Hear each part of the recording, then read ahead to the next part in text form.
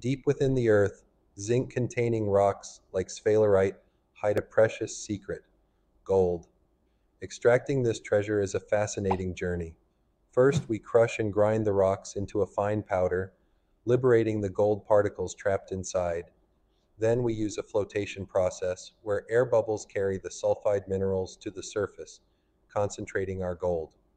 Sometimes we roast the ore to oxidize stubborn sulfides, making the gold easier to extract. Next, we treat the concentrated ore with cyanide, dissolving the gold into a complex solution before adding zinc powder to precipitate it out. Finally, we melt and refine the gold, transforming it into pure bullion. This intricate process not only yields gold, but also recovers valuable byproducts like zinc and lead, showcasing the brilliance of modern metallurgy.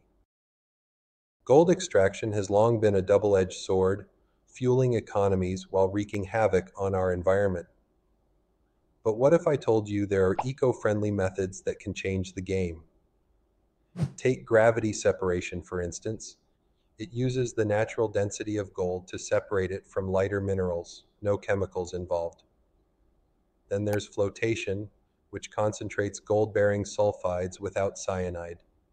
For small-scale miners, direct smelting with fluxes like borax offers a chemical-free solution.